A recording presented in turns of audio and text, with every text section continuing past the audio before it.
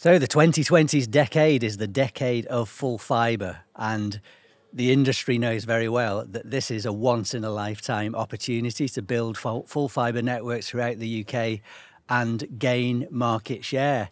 Now, Zen has chosen to partner with CityFibre head and shoulders above all the other Altnets in terms of the scale of its build, the scale of its ambition. So we've made a big commitment to CityFibre, and I'm absolutely delighted today to have the founder and CEO of CityFibre, Greg Mesch, with me. Thank you, Richard. So, Greg, a very warm welcome to Rochdale, a very warm welcome to our HQ building. Yeah, thank you. It's great to come up here. We obviously are building out Rochdale also, and so to see our own team start to dig up the roads and put the fexes in is always a great start to a city. So your published ambition, 8 million homes passed. So how far are you on that journey today? About 25% done, which is really kind of amazing considering, then CityFibre kind of started the whole fibre to the home charge across the UK. We set an ambition for 8 million. We've just gone across the 2 million mark, so that's 25%. We're building at a rate of around 1.5 million a year now. So we should push right up over that 3 million, 3.5 million mark by the end of next year, and we'll be finishing up the 8 million right around the 2025 period. So we're delighted with where we are today. Yeah, fantastic. And in terms of the service itself, one thing that sets CityFibre apart from all the competition at the moment is the symmetric service. So it's not just a gigabit correct download, it's a gigabit upload as well. But I believe that even with a gigabit, you're not resting on your laurels there. You've got bigger plans for even faster speeds in the future. What can you tell us about that? Well, we always felt like and designed for an ultimate fiber plant and what it would look like for the next 100 years, because this type of infrastructure is once in a generation. It's going to be here for the next 100 years, roughly. We think the ducts and the tubing under the ground can be reused, but your fiber plant needs to be designed in a certain way. So we designed our fiber plant rollout to be full city based. So we come across cities. So we not only do consumers, we do businesses, we do public sector, schools, hospitals, all of that, as well as cell sites and mobile phone. So having that architecture means we had to kind of build and design the city a certain way. But it also meant that we needed to think of the evolution of fiber technologies. And that we think is XGS-PON, which is software-defined optical layers, which is really cool stuff if you're geeky, because it goes back to the original days of like packet switching networks, where you first had packet switching networks, then you had X.25, and then you moved into IP protocol, and that's the whole world is based around IP protocol. We think the same thing is going on the optical layer. First, it was about splitting your fibers, and then it was about giving a fiber so much of a split to each user. Now it's about how to modulate the optical layer. So we're moving all the way to XGS-PON, and the reason we're doing that is we think we'll go from 1 gig to 2 gig to 5 gig to 10 gig over the next several years, so that our base products will be series of gigs products, not up to 100 megs, not up to 500 megs. It'll be a gig is your base product, and then if you want 2 gigs, 5 gigs, and 10 gigs, you'll be after that. We think if you think of the evolution of the whole internet, it's only 20 years old, because we go back 20 years ago, it wasn't even here, roughly. Just think of where it's going to be in the next 20 years. So that's why we think putting the right infrastructure down and then really thinking about the right technology is important.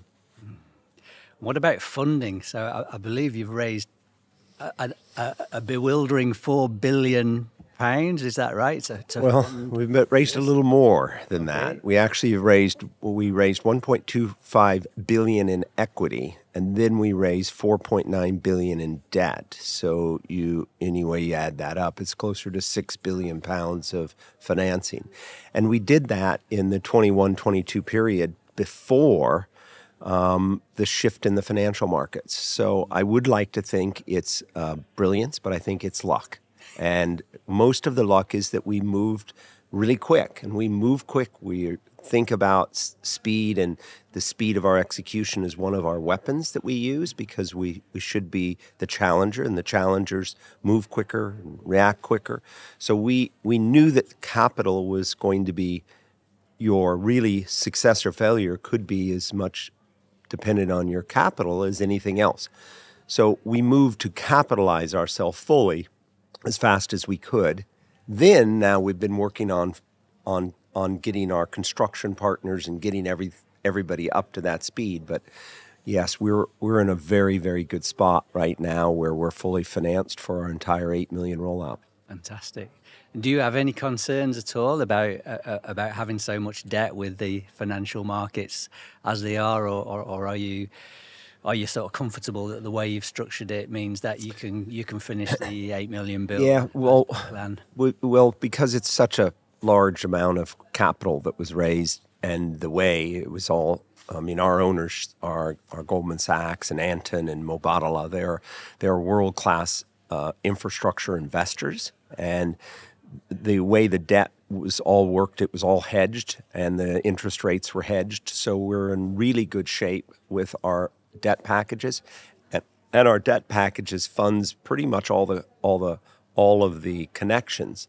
So we can never really get ourselves even in trouble with debt, because it's all based on how many connections we get into the services. And of course, clearly a model like ourselves is so much different because we're 95% gross margin based. Mm-hmm. So all of our revenues, so to speak, ours is free cash flow that can go to cover that. So we're in a good spot. We're in a really good spot. Well, that's great to know, since Zen has committed its long-term future to CityFibre. Well, we're committed together. We are indeed. We're committed together. Now, one thing to be interesting, obviously there's lots of Altnets out there. I think there's a list of 100 on ISP review of, most of them really quite small players, some bigger ones. And there's been quite some coverage in the press. I did a presentation at the London Internet Exchange last year saying, look, there's far more people building than there are customers here to build to. What's going to happen to the market? Right. So I'd be really interested in your view on what's going to happen to these 100 Altnets over the next 5+ years. That's a really great question. I think, from our standpoint, we're really not even an Altnet anymore, right? Because our size and scope is so much bigger. We're the second largest fiber plant now in the UK. So BT's first, CityFibre's next, and we're quite a ways ahead of Virgin on any of their fiber deployment. So we think we'll always be the second largest fiber plant. Now, the thing is, CityFibre was based on acquisitions, and it was based on acquisitions of fiber.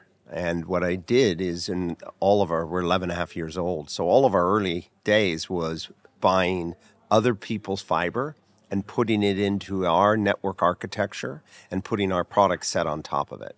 So we're seasoned in how we could integrate or consolidate more fiber providers. The key thing to us, though, from CityFibre's perspective, is that out of the 100, there's probably only 20 that really are 90% or 95% of all the properties out there. So there's only 20. And those 20 are valuable to us or to the industry if they're not duplicating on top of us or we're not duplicating on top of them. So the most important thing is to sequence where everybody's building today, and then put an architecture in place, physical architecture like the PON ports you use or the fiber ports you use, or your even active layer. So if you're using Cisco or Juniper or whatever, having the physical infrastructure as well as the active infrastructure in a standards-based system, then I can integrate it into our systems very quickly, or we could bring our wholesale platform across them. So I think the first stage of, let's say, consolidation that'll take place is that we'll begin to working together. So I can have an Altnet retail come across our footprint. We can take our wholesale platform across their footprint. Now, whether or not we want to acquire them or they want to be merged with us, that's another secondary equation. But I think in this industry, there'd probably be only one natural consolidator, and it's probably CityFibre. One, it has the experience doing it, but it's also a challenger that's just pure fiber. So if there's somebody else out there building just pure fiber, then we're we're probably almost 50-60% the same anyway. Yeah. So really exciting time in the market, I think. I mean, you said it's once in a generation, and I absolutely agree with that. I think so. I mean, we've gone through dial-up, we've gone through ADSL, we've gone through fibre to the cabinet. This is full fibre, but I think the big difference with full fibre compared with all the previous generations of technology is once you've got that fibre to the end customer, you don't need any more infrastructure. Correct. You know, you can continue to upgrade forever. Well, what we like to say, once the optics is in the house, then you've got line of sight to everything, because you're really modulating light waves now, so we can go wherever we want. Yeah. And there's all this talk about the meta, right? The meta is not going to arrive in anybody's house until you get full fiber with super high speeds. So it's the enabling, we think the final enabling technology to unleashing the internet for everybody's, for good, for its value, is to get full fiber out everywhere. Yeah, fantastic. So last question actually is more to do with the new world of hybrid working, actually. Yeah. As a result of the pandemic, this new world of work has been thrust upon us. And I just wonder, Greg, what's your own personal view and what's CityFibre's view of home working, office working, hybrid working? Does it work? Does it not work? What do you think? That's a great question, isn't it? Right now, for any. I mean that you asked two questions: personal view and CityFibre view. So CityFibre is officially a hybrid working environment. Now, there's a couple of reasons why CityFibre is officially a hybrid environment. Number one is we were always pretty agile and hybrid before the pandemic hit. But to put it in context, when the pandemic hit, we had 600 employees. At the end of the pandemic, we had 2,000. Right. Wow. So over the course of 2 years, we went from 600 to 2,000 employees. We didn't have any office desks for them to sit on. We didn't really have any office space.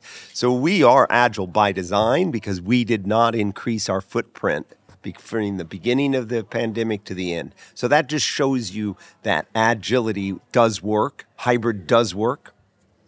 Now, that's CityFibre's official. My personal view is that we need to get our young and early entrants back to the office. And the reason is that it's the young kids first entering into the work environment that they really benefit from sitting around next to peers and their associates. It's not the people that have been working in the office for 20 years. They can work from home. They've already developed a peer network. But what we think, even I guess CityFibre as well as Greg Mesch personally as the CEO, we think the thing that a company must do, it's probably paramount to anything, is give the future generations opportunity. And you can't do that if they're sitting at home in a terrible environment with poor lighting, and they're trying to experience your company through the lens of a PC. They experience the feel of a company just like yours, your feel, and CityFibre has a feel. They feel it by being absorbed in that culture around the coffee machines, going out to lunch with their compatriots, and that's where they learn about the values of a company. So I'm a thrill for agile working as a peer methodology and as a discipline, but I'm not a believer that it substitutes for collaboration and in-person collaboration, particularly for the recent graduates or new joiners in companies. It certainly reflects the feedback and experience we've had at Zen, where we've got about 550 people, and we found a lot of people choose to work from home. Some people choose to work from the office. A lot of people do the hybrid thing. But to cut out the office altogether, I mean, there are a lot of advantages of being in the office, like you say, for new joiners to the business, and also people that have been here for a while, to get those ad hoc meetings, those water cooler chats, that collaboration that you just can't get when you're sat at home viewing the world through a little square. I agree. Like you're in some sort of space capsule. And they missed that opportunity to walk right up to the CEO in the hallway and complain about something. And the only way that we realize how to make our things better is when you have really, I think, ad hoc conversation. Yeah. Because that's when people let down their guard and they explain what's really going on. Formal communications results in a little more formal process being given to things that are common sense sometimes. So, yeah.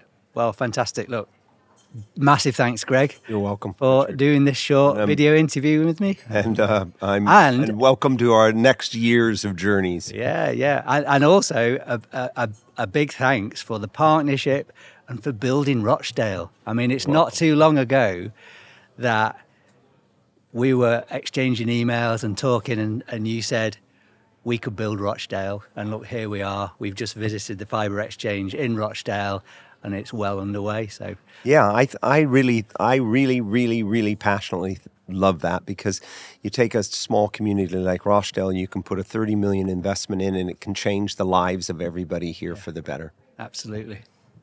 Thank you very much, Greg. You're welcome, Richard. Thank you.